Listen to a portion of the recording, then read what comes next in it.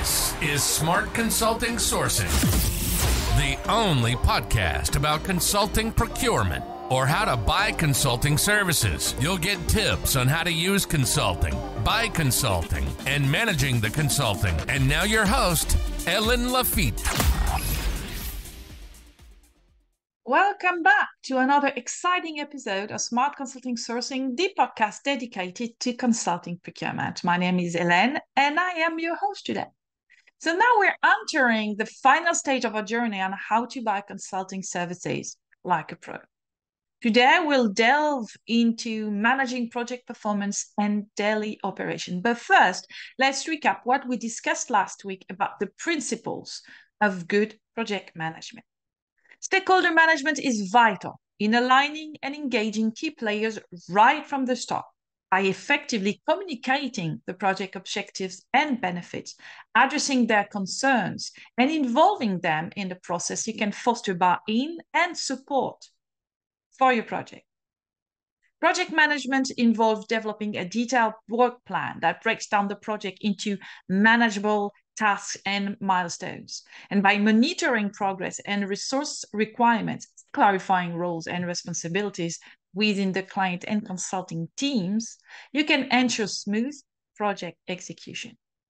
Also, governance is crucial for project success. Establishing governance bodies like the steering committee or project management committee provides direction, support, and decision-making power. It's important to strike the right balance, keeping the steering committee focused and involving relevant stakeholders without making it unwieldy. Now, change management is often underestimated and plays a critical role nonetheless. Anticipating and addressing resistance to change requires understanding stakeholders' concerns and anxieties. And by developing strategy to address these concerns, maintaining effective communication, celebrating early successes, collaborating closely with the consulting team, and planning for sustainability, you can ensure the success of your project. Well, now that we're all caught up, let's dive into managing project performance and daily operations. So this phase is where the real action happens, and it's crucial to stay on top of these things to achieve your desired outcomes. So buckle up and get ready for some valuable insights on how to drive performance and successfully manage the life of your project. Let me remind you that you can find the podcast on all the major podcast platforms, including Apple Podcasts, Spotify, and YouTube. So make sure you subscribe and never miss an episode. And if you're looking for more in-depth content, head over to our website, consultingquest.com. In our thought leadership section, you'll find treasure trove of white papers, ebooks, and full transcript of our podcast. And of course, remember, sharing is caring. And if you find value in this podcast, don't hesitate to share with your colleague, with peers, or anyone who might benefit from it. Leave a review and hit that like button to show your support. Let's continue building the community of consulting procurement enthusiasts together. So last week, we learned how to structure the project management of your project. And now let's tackle how it really works. What having a solid structure is important is your day-to-day operation that makes the project really come to life. So let's roll up our sleeve and explore the practical aspect of project management, starting with driving the performance of your project. The steering committee plays a crucial role in not only making decisions, but also ensuring that the project is on track in terms of timeliness and quality. Regular reporting from the consulting firms to the steering committee is essential to keep everyone updated on progress, challenges, and next steps. For shorter project, monitoring and reception are often combined, So for larger project, regular meeting can be used to check the delivery and involve stakeholders in measuring performance. When it comes to low performance, there can be multiple factors at play, sometimes all at once. One common reason for dissatisfaction with consultant is a mismatch between their expertise and the client expectations. The clients may feel that consultants don't understand their business or haven't tailored their approach to fit the company's specific context. However, it's important to remember that the reasons for low performance are rarely one-sided. Project context may have changed since it began, or unforeseen issues may have complicated the delivery. In such cases, it's advisable to have an open conversation with the consultants and discuss potential changes to the contract if necessary. Sometimes the project lies with the team itself. Consulting is all about people and finding the right fit. The consultants may have difficulty interacting with your teams, or you may find their approach too aggressive or wishy-washy. It's also possible that the consulting team is understaffed, which can pose challenges. So don't hesitate to discuss these issues with the consulting firm and consider requesting a replacement, even for the partner if needed. Remember, the consulting firm has delivered to results, not just providing resources. That's why it's a good idea to include specific deliverable in the contract. Even if the pricing and proposal were based on a certain team composition, you could request changing if the delivery is significantly impacted in terms of time and quality. So as a general rule, unless the project's context or deliverable change, any movement in the consulting team should not impact the project price. Collaboration is a key success factor in consulting project, both internally between different business lines and procurement when selecting a consulting firm, externally between your teams and the consulting team. So it's crucial to assign a project team with the right talents, just as important as working with the right consultants. Your project sponsors need to support the project and get buy-in from other decision makers, while your project managers should have the energy and credibility to drive the project forward toward its goals.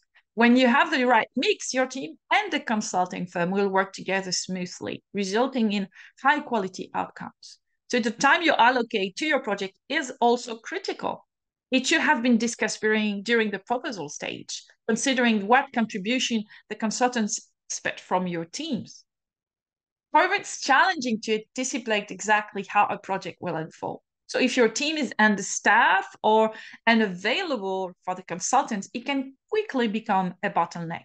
So be clear with the different business lines involved in the project about the priority you give it, right? If your project is highly strategic, consider reallocating some of the project manager's duty to someone else, or reevaluating the project timeline if your teams have higher priorities.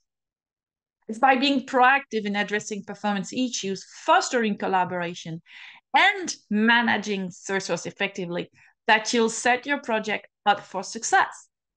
Keep the lines of communications open, ensure the right feed between teams, and allocate resources wisely to achieve your desired outcome.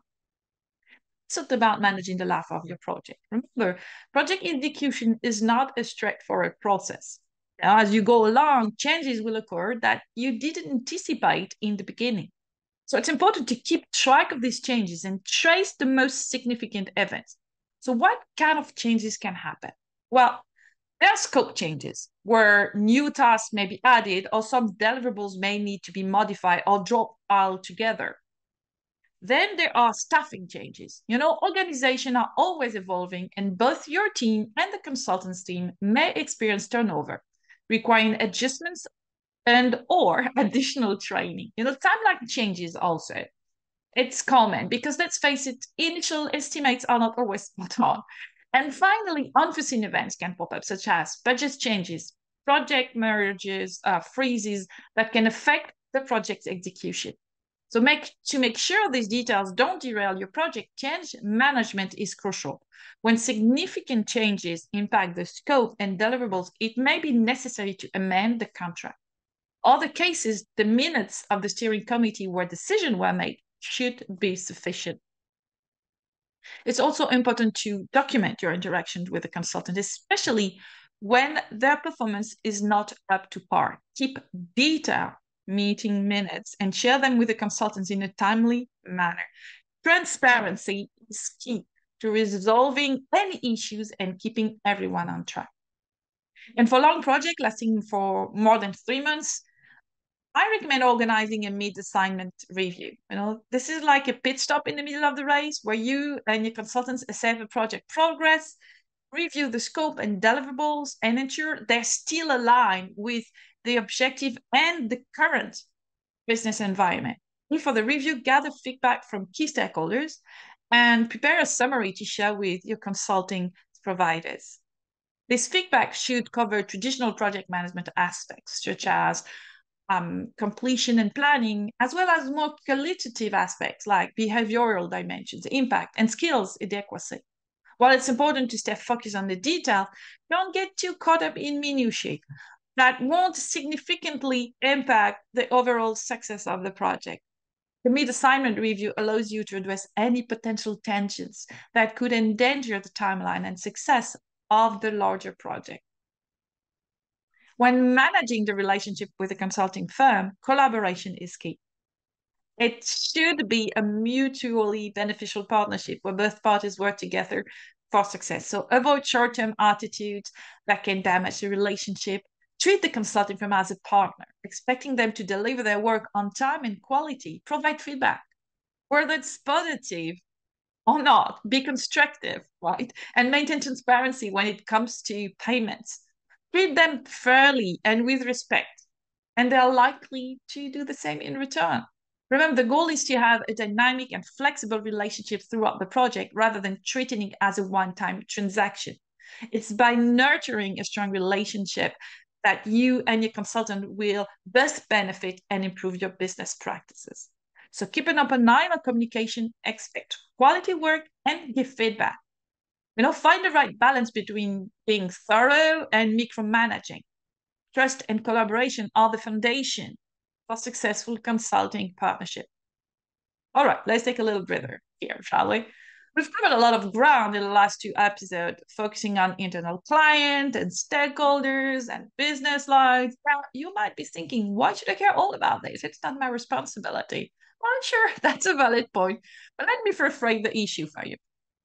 Who do you think will be held accountable if the consulting firms fail to deliver? Yeah, you guessed it. Okay.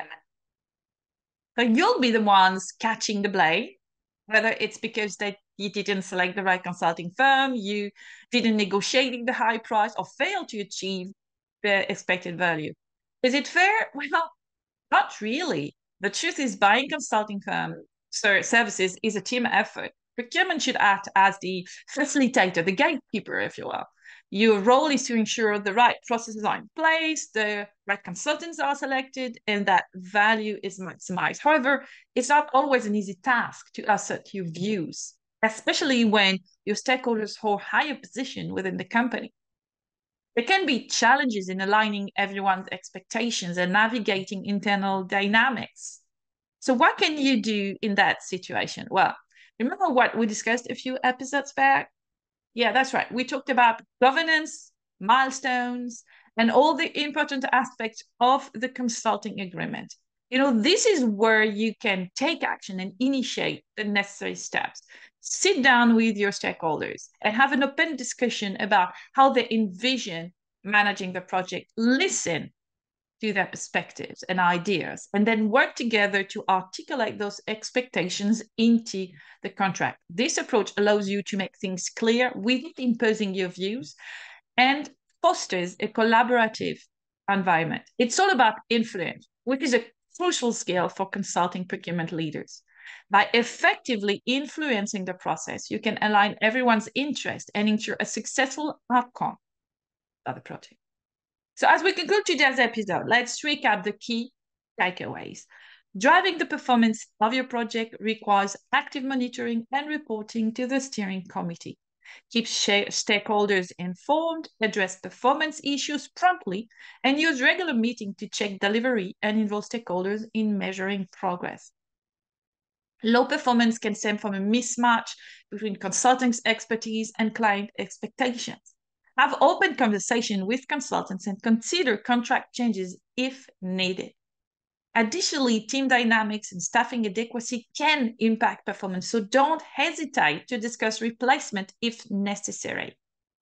Also, collaboration is vital in consulting projects, so build a strong project team with the right talents, gain support from decision makers, and maintain clear communication.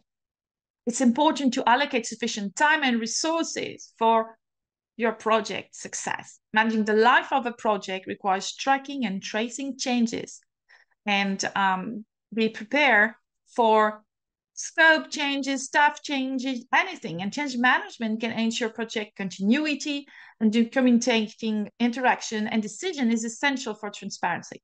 So you can conduct misassignment reviews for long project, assess progress, review scope, and gather stakeholders' feedback to realign objective if necessary. You have to balance the attention to detail with, macro managing.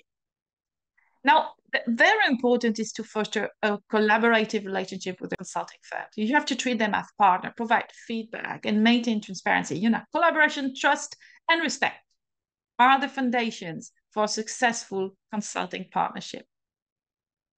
Consulting procurement is a team effort.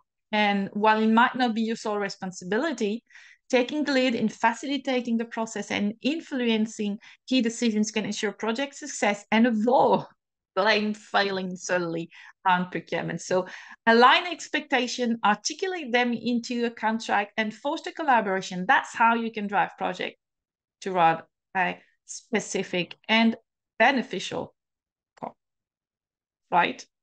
So in our next episode, we'll dive into the crucial topic of preparing the transition when the consultants depart. While consulting bring valuable expertise and support to the project, they cannot stay forever, right?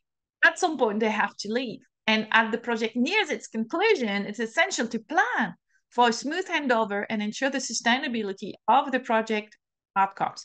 So we'll explore the role of procurement in this transition phase and discuss practical steps you can take to facilitate a seamless transfer of responsibilities. From knowledge transfer to documenting lessons learned, procurement can play a significant role in maximizing the project's long-term value. So till then, stay safe and keep up the smart consulting sourcing game. Remember, if you have any questions or need additional support with your consulting procurement endeavors, I'm always game for a chat. So feel free to connect with me on LinkedIn or drop me an email at helene.lafitte@consultingquest.com. Au revoir for now and happy sourcing. You've been listening to Smart Consulting Sourcing, the only podcast about consulting procurement. We hope you enjoyed the show. We'll be back soon, but in the meantime, hit the website at consultingquest.com. Find us on LinkedIn, Twitter, and YouTube. For questions and comments, send an email to ellen.lafitte@consultingquest.com. See you next time.